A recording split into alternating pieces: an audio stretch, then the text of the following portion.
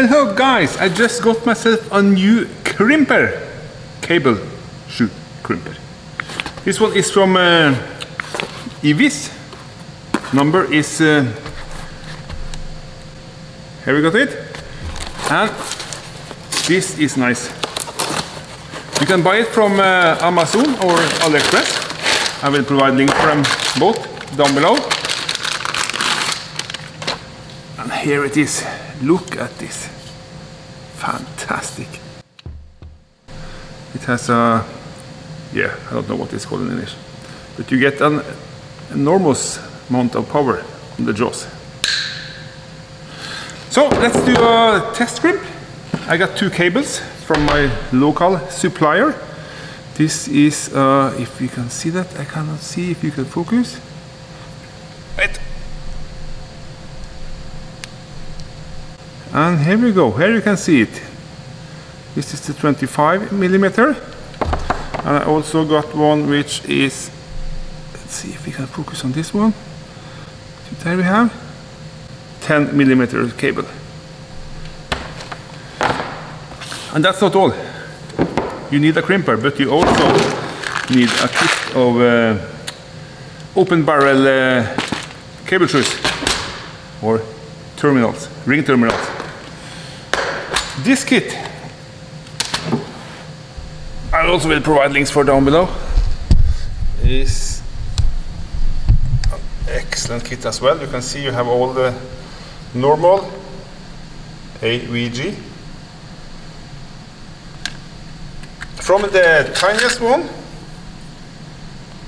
to this one, which is 25mm. It is rated in amp, so this one says 100 amp. Yeah, you can see it here. 100 amp, 60 amp, 50 amps, and so on. I have now stripped the cable, so it should fit hopefully perfectly inside here. This was the 100 amp, and this one is a 50 amp. Both should be looking like this. Okay, let's see if I can crimp it. I like to put them inside like this first. It's a little hard to do with just two hands, but let's hope we will manage. And here we go. Oh my god, it was heavy.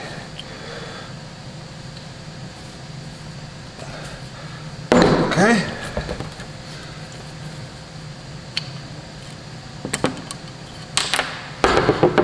Let's see how that goes. Ooh, I will say that's a really nice crimp. Looks very, I like to call it sexy. Look at this. Ha! It's an amazing finish. And then of course you can put on some shrink. What do you call it? Heat shrink? Over it when you're done. Then it will look extremely well. Well, let's do the next one. This is the biggest one that can be done with this plier. There is also another plier which takes even bigger.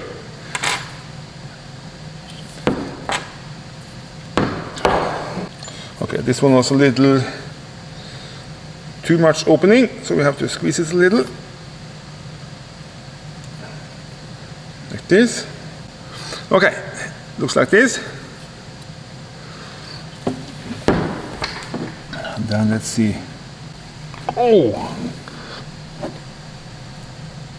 Okay, it's coming! Oh!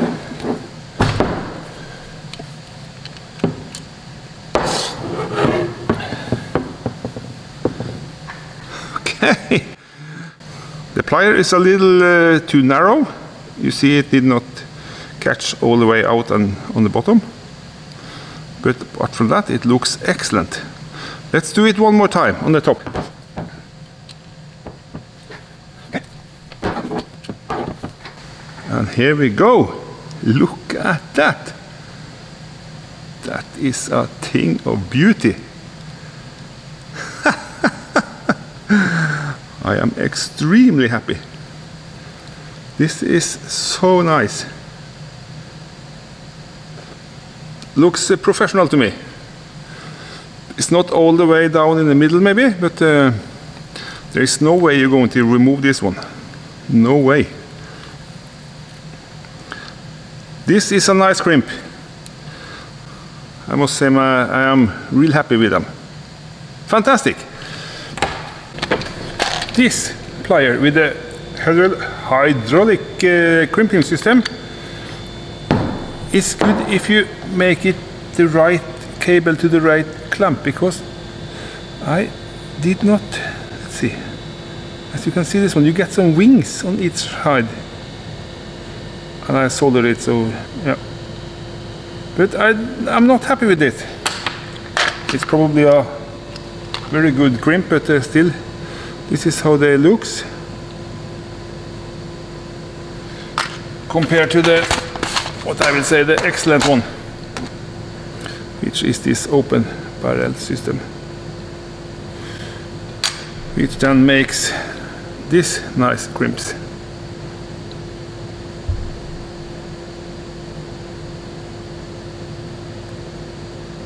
Yeah, in my mind there's no doubt I like the open barrel one with this blue cable. I find that very excellent.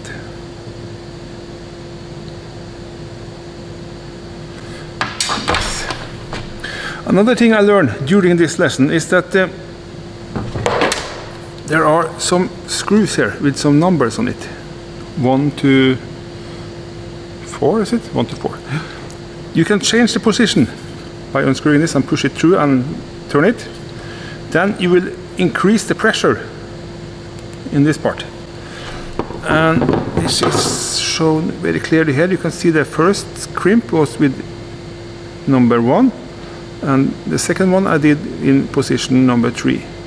So first crimp, position number 1, this one, position number 3. You can see it still makes a more heavy crimp on it.